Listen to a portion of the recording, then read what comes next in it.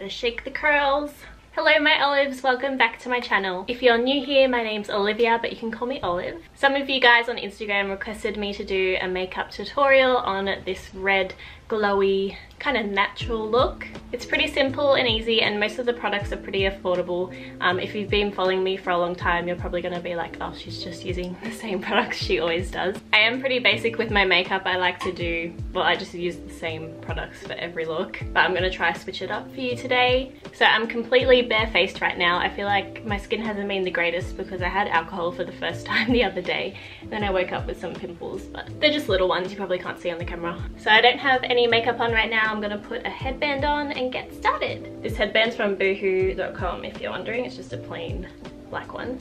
Sorry, I just readjusted the camera. I feel so pale. It's getting cold here in Sydney. Okay, so I've already moisturized. I actually got this moisturizer a couple days ago. It's the Neutrogena Hydro Boost Water Gel, and I actually really like it. So that was on sale at Priceline. Recommend. I'm gonna prime with the Radiance Primer by Rimmel.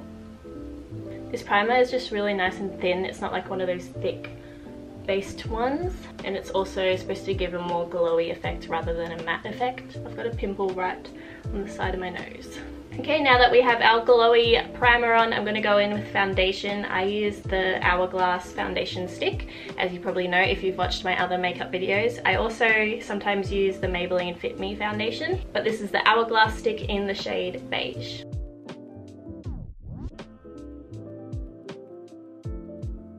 So I just draw it onto my face like that, and then I use a sponge to blend it through. What I like about stick foundations is that it's really seamless and it just kind of glides on into your skin, and it kind of looks like you're not even wearing foundation. It's very like thin and natural. I've got rashes on my neck from the necklaces. Apologies. I'm thinking I'll do a jewellery collection video because that's been highly requested on my Instagram. Then I'm going to apply some concealer. This is the Maybelline Fit Me one in. This is the only concealer I really ever use. I don't like it too cakey, and this one's just nice and seamless. And I've just got water in this bottle, and I'm going to spray my sponge with water.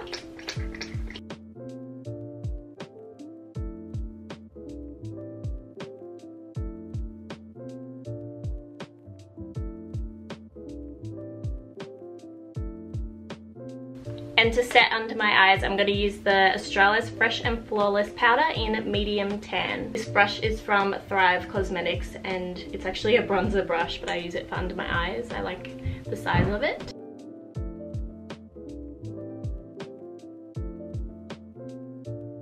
And to set my whole face, I'm going to use that same powder, but it's in a darker shade. It's in deep tan. And this is the All Over the Face brush from Thrive Cosmetics as well. I love how big this brush is. It's a good size for my face, and it's really soft.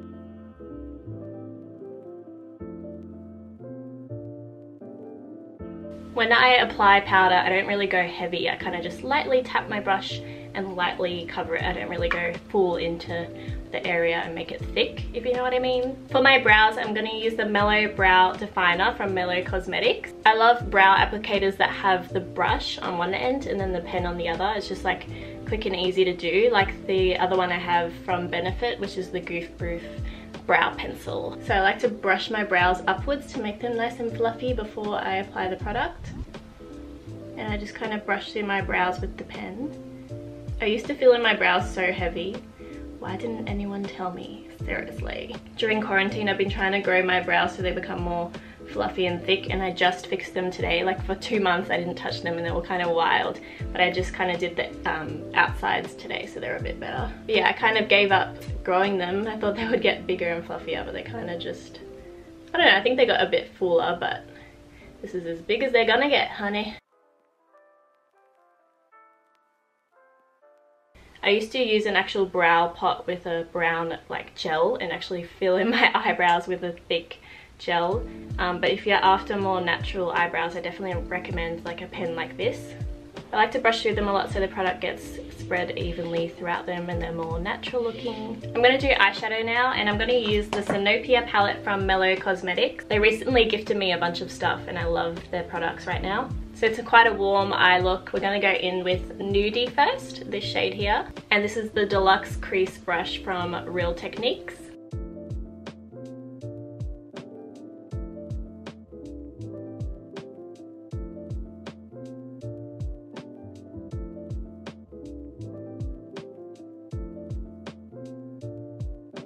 I'm going to lightly go in with the shade Sinopia with this Revlon Crease Shadow Brush. If you don't have this specific palette, you can go to your local drugstore Priceline and get a palette just with some warm orangey nude colours like this. And just lightly go over your crease. I'm really not an eyeshadow expert, I kind of just do the same thing each time.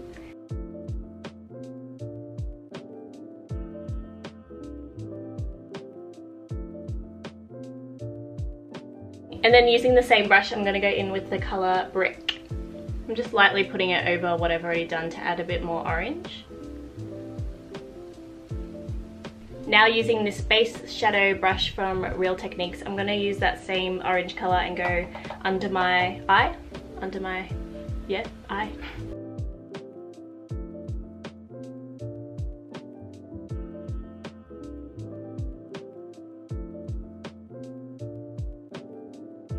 I don't want to go too heavy with glitter on my lid, like I want it to be kind of a natural glow. So I'm going to use this Thrive Cosmetics Cosmo Power highlighter in Liberty. This is an Eco Tools brush, I'm not sure, I think it's just like the eyeshadow base brush.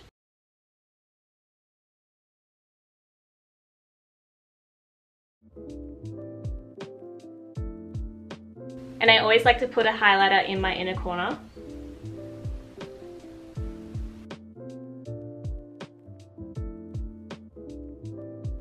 Now I'm going to curl my eyelashes. The mascara I'm using today is the Telescopic False Lash Mascara from L'Oreal.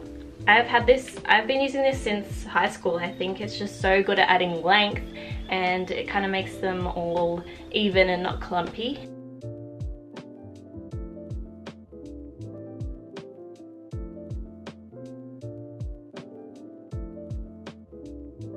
I feel naked if I don't put mascara on my bottom lashes. The difference.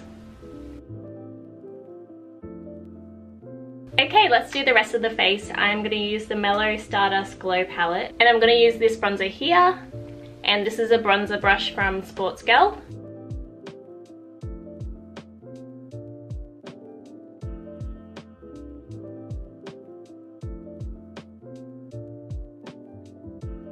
We want to get nice and bronzed up.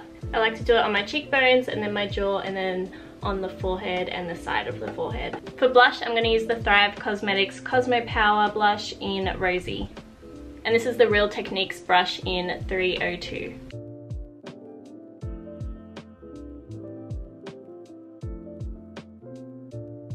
And for highlighter, the best part, I'm going to use the Becca Shimmering Skin Perfector in Champagne Pop. This is the best quality highlighter I own.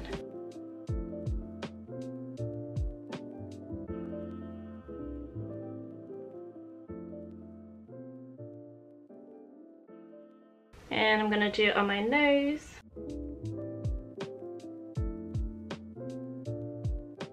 And sometimes I like to put a bit just up here if I want to glow, extra glow. I'm going to use the Maybelline Brow Drama Sculpting Brow Mascara in dark brown. This will just help make your eyebrows stay nice and fluffy and not fall down. And we're going to do a bright red lip to spice it up. I'm going to use the Australis lip pencil in Lady in Red.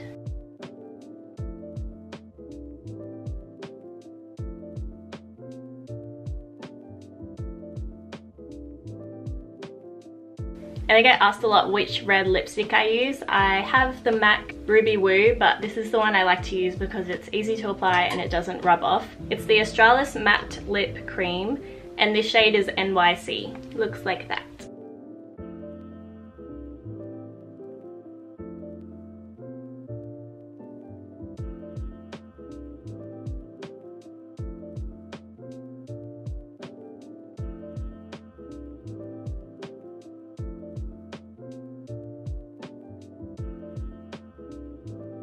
And to set, I'm going to use this Iconic London Prep Set and Glow. Perfect for a glowy look.